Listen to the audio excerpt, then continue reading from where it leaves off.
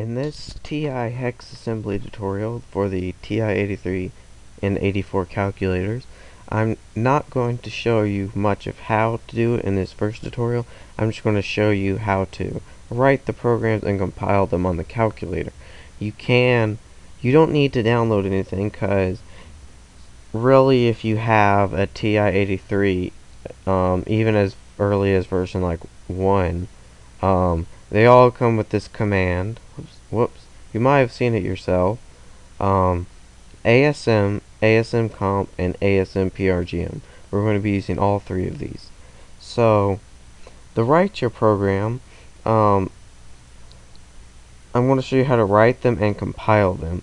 I would actually suggest not to write them directly on your calculator, and if you do, click memory, which is second and the plus sign, and then go to memory management and click all, and basically it's not showing any programs, but go to all your programs and press the enter key. That will push the star by it right here, and that star means it's archived. It is stored in your internal memory and not your RAM.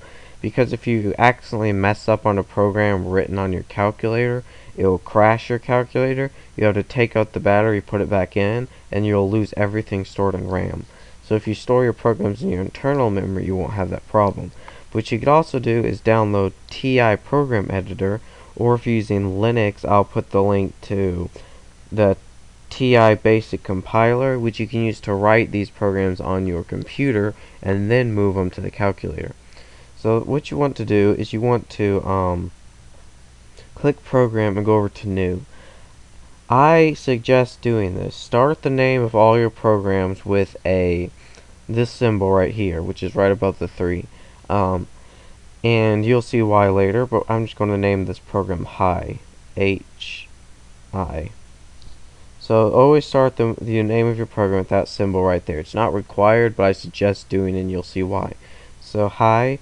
And then when you start a program, you want to click second and then catalog, and then you're going to go down to AsmPrgm, and AsmPrgm needs to be the heading of all your hex assembly programs.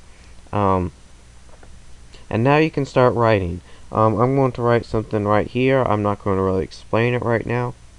It may seem hard, but once you understand it, the hardest part is just keeping track of what everything does. EF2A45, EF2E45. You can write this yourself to test it out. C9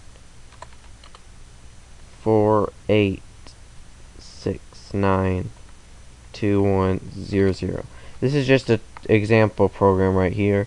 219F90 blah blah blah blah. It looks alright, except up here I wrote, that should be 0A and then 2E, yes, 0A 2E45 blah blah blah blah blah C9.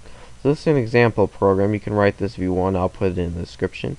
So to debug our program, let's hit second and mode, which is quit. We still have the program right there, see? To debug it, we click second catalog and go down to ASM. And we can debug it without compiling it. Go to ASM and then put your program after it like that.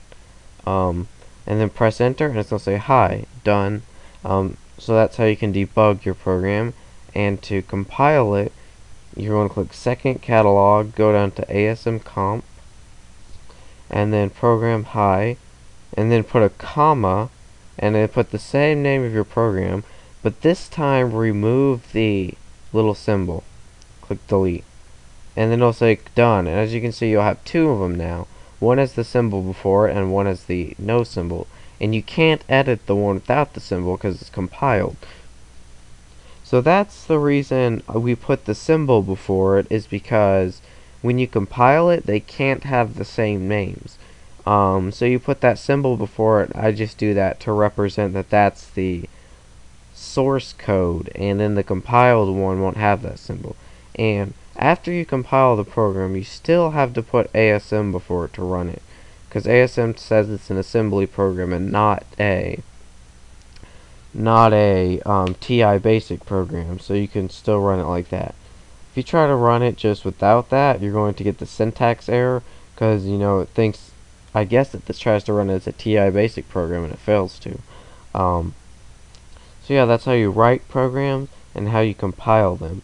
I'll be explaining this a bit more in future videos.